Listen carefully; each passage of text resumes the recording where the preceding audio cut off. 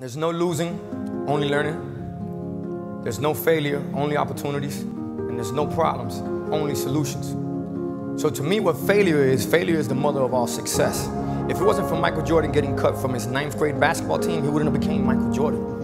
You know, if it wasn't for, I seen an article the other day where they were talking about Oprah Winfrey and how she got fired because she wasn't good for television. You know, you got people like Walt Disney who got fired, if I'm not mistaken, from a newspaper saying he had no imagination. ¿Tú me entiendes lo que te estoy diciendo?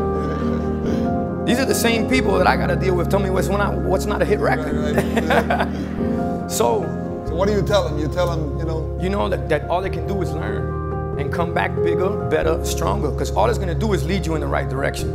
See, if you're always winning, then you don't really understand what it is to win. You got to take those losses. You got to take those hits. There's got to be the valleys, the peaks, the ups, the downs.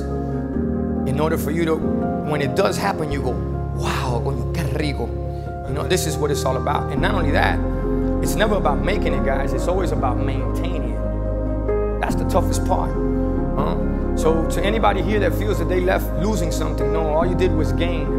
And not only did you gain, understand, they say that to be wise is to know what you don't know.